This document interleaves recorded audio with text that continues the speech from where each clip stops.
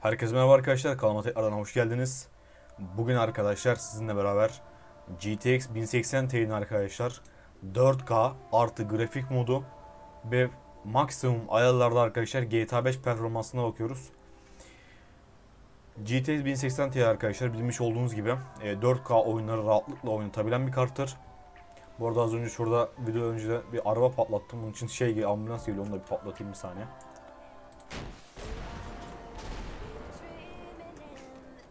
Evet, aracımızda görmüş olduğunuz gibi arkadaşlar hemen ETR'mize binelim. Şöyle yapalım, tamir edelim aracımızı. Şöyle hemen grafik ayarlarımızdan da bahsedeyim. Bakın, görmüş olduğunuz gibi arkadaşlar 4K ayarlardayız. Şöyle yavaş yavaş ineceğim. Bütün ayarları sizinle paylaşayım. Bakın. Maksimum ayarlardayız. Ve 60, 50 ve 70 arasında arkadaşlar FPS değerlerimiz değişmekte. Ekran kartımız 98 kullanım ve 83 derece arkadaşlar. Ve ekran kartı tek fan bu arada. Onu söyleyeyim, bende tek fanlı bir 1080 Ti modeli var. Ekran kartımız tek fanlı olmasına rağmen 84 derece, bakın. 4K oyundayız ve FPS'imiz 84 derece. ETR bir düzelirse ETR reisi bir tamir ederim.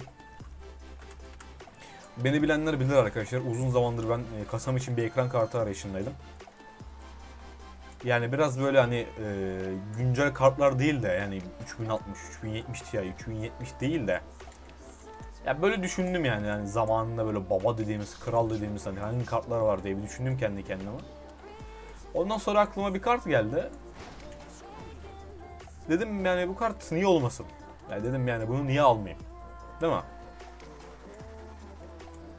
İşte çoğu arkadaşımız hani internet üzerinde çoğu arkadaşımız bu fikri paylaştığım zaman bana şey dediler, yani hata yaparsın dediler, alma dediler. İşte hatta şöyle bir şey gördüm. Adamlar da 1080 Ti'ye sahip ama 1080p oyun oynadıkları için kart kendini çalıştırmıyor arkadaşlar, bakın. Yani burada demek istediğim şey, adam 1080 Ti almış, okey güzel. İşlemciyi almış, işlemcide herhangi bir darbe yok. Ekran kartını sıkıntısız bir şekilde besliyor. Adamın RAM'i 16 GB, benim gibi hiçbir sıkıntı yok. Benim RAM 32 GB bu arada. Herhangi bir sıkıntı yok, işte adam benim gibi rahat bir şekilde oynayabiliyor. Bakın 70'e çıktı FPS'imiz şu anda. Şehir içine yere 70'e çıktı oluyor. Adam hayatı boyunca 1080p oyun oynuyor. Ve hani 4K'da kendini çalıştıracak bir kartı 1080p'de oynadığı için kart kendini çalıştırmıyor. Yani ne kadar burada sol tarafta arkadaşlar %98 kullanım olduğu gözükse de kart kendini kullanmamaktadır. Ondan dolayı yani adamlar kısacası söyleyeyim sizlere. İşte ekran kartı ismi verildiğini, işte işlemciye işlemci ismini verildiğini öğrenip gelmişler. Ben bilgisayardan anlıyorum diye elemanlar, yani onu söyleyebilirim sizlere. O yüzden internette gördüğünüz her kaynağa güvenmeyin. Onu söyleyebilirim sizlere. Hatta bir aralar bu konuyla ilgili şey vardı. Adam yani kart tam performans vermiyor diye şeye göndermiş, ekran kartına garantiye göndermiş. Öyle bir durum vardı eskiden. Kaç yıl önceydi ne bilmiyorum ama 1080 Ti yeni çıktığındaydı galiba. Adam karttan tam performans alamadığı için, yani 1080p'de oynadığınız zaman kart kendini çalıştırmıyor dediğim gibi. Yani adam şeye yollamış kartı. Garantiye yollamış. Adamlar da bir sorun yok deyip geri göndermişler kartı arkadaşlar. Öyle bir olay vardı bizde onun internette. 1080 Ti ilk çıktığı zamanlardı galiba dediğim gibi. ETR'de bir dönmese, biraz sürse güzel olacak da. Şöyle bir turtle yazalım. Dur, yazamadık. Tamam, şimdi yazdık. Devam edelim. Yani kart hem 4K oyun oynatıyor, hem maksimum ayarlarda oynatıyor, hem de üzerinde grafik modu var görmüş olduğunuz gibi. Yani kart hakkında konuşmaya gerek yok. Kartı biliyorsunuz. Kartı bilen bilir. Sağlamdır. Taş gibidir. Bir zamanlar dediğim gibi ekran kartlarının babasıdır kendisi. devam yani. Kolay kolay bozulacak bir kart değildir. Yani devam edebilirsiniz uzun yıllar boyunca kartla. Herhangi bir sıkıntı yok.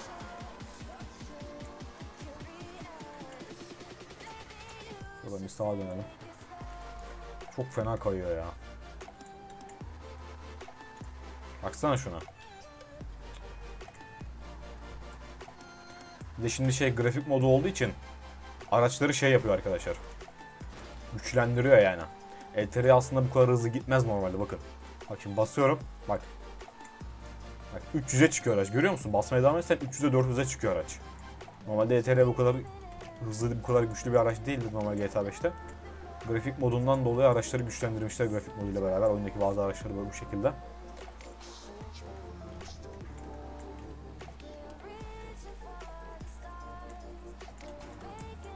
Şu anda ekran kartı 7 GB ekran kartı belleği kullanılıyor.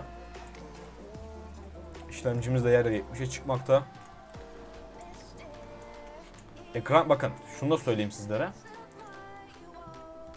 Şimdi çözünürlüğü değiştirmek istemiyorum çünkü video programı çekmez. Çözünürlüğü değiştirirsem, çözünürlüğü oynarsam. 1080p'ye aldığım zaman, bakın bunu tekrarlıyorum. Ekran kartı ne kadar %98 kullanım olsa da işlemci %20'nin üzerine çıkmıyordu 1080p'de, bakın. Yer 46'ya falan çıktığını gördük şu anda işlemcinin. Bak.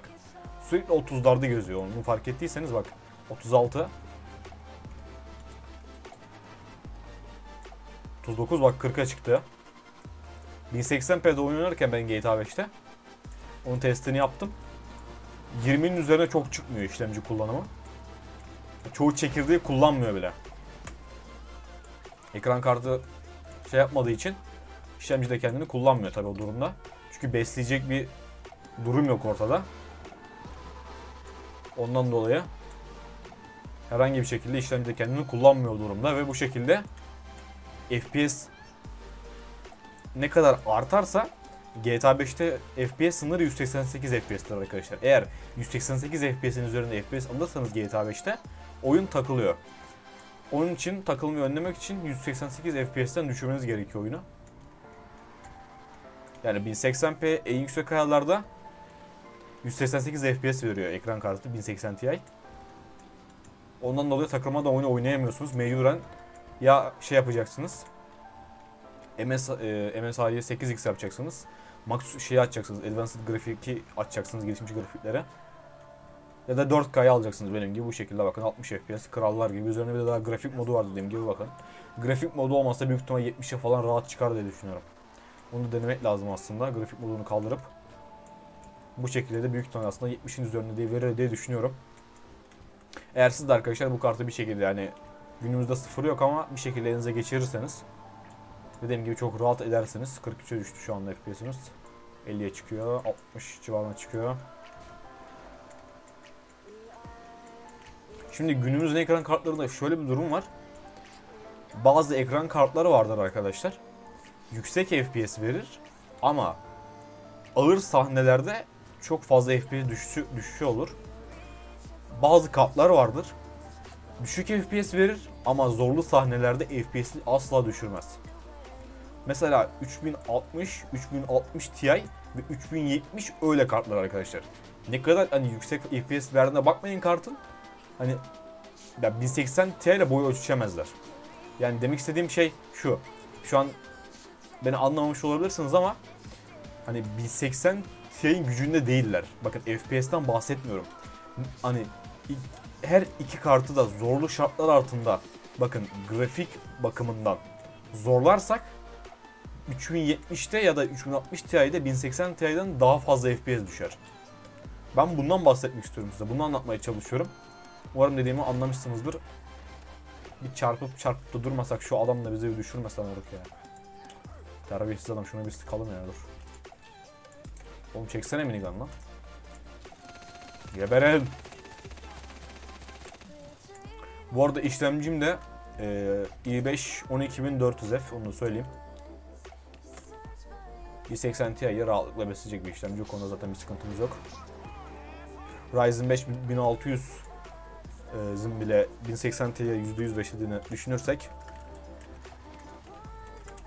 12400F hiçbir sıkıntı olmadan krallar gibi devam ediyor görüyorsunuz. Bakın 45'e çıktı işlemci kullanım. Ben ilk defa oyunda bak bu kadar görüyorum. Bak 45'e çıktı az önce. İlk defa görüyorum şu anda. Daha ben de yine sizinle beraber 4K'ya aldım çözünürlüğü. Ya hani test için 4K'da oynuyorum ama FPS ölçeri yani sizinle beraber açtığım video için. Bak yer yer 45'e bile çıkıyor yani. Dur abi dur. Çarpıyoruz. Bir de şöyle bayağı bir gezdik aslında da. Şöyle bir de bir şey yapayım ben. Bir ortalığı bir karıştıralım bakalım. Efektlerde bir nasıl bir FPS düşecek. Onu bir görelim. 53, 54, 47 düştü. 49, 51, 53 civarında seyrediyor. Yani aslında tek kart, yani tek kart diyorum pardon, tek fanlı bir kartın 84 derecede olması süper bir şey. 4K çözünürlük için. Adamlar 1080 Ti'yi tek fanla güzel 80 derece tutmayı başarıyorlar yani. Tabi kartta da piyasanın en iyi macunlarından biri sürüyor. Orası ayrı konu da. Şöyle bir vuralım. Vuramadık lan, yanından geçti oğlum, o nasıl iş? Abi vursana şuna. Ha vurduk hele şükür arkadaşlar. Evet 42 39'a düştü çimenlerde olduğumuzdan dolayı 40. Yani ana yolda 50-60 civarı rahat bir şekilde oynatıyor bakın. Yola çıkar çıkmaz FPS'imiz artıyor. Güzel yani. Şu elemanı da bir indirelim bir bakalım. Sen hayırdır kanka? Bir öyle bakayım. Neyse umarım arkadaşlar videomuzu beğenmişsinizdir. Bu videomuzun sonuna gelelim. Bu videoda arkadaşlar sizlere 1080 Ti hakkında bazı bilgilerden bahsettim. Ve aynı zamanda arkadaşlar sizlere 1080 Ti'nin 4K performansını göstermiş oldum. Daha çok arkadaşlar bu tarz performans videoları istiyorsanız 1080 Ti ile ilgili kanalıma abone olmayı unutmayın. Şöyle bak videonun kapanışına özel de arkadaşlar şey yapacağım. Bunu alacağım. ETR'mi patlatacağım ama. Zaten bakın story modda olduğum için herhangi bir para sıkıntım yok. Ondan dolayı ETR'mi patlatabilirim. Şöyle videonun çıkışına doğru güzel bir şey olsun. Şöyle koyalım. Koy. Şöyle biraz motora yerleştirelim dur. Azıcık motora yerleştirelim.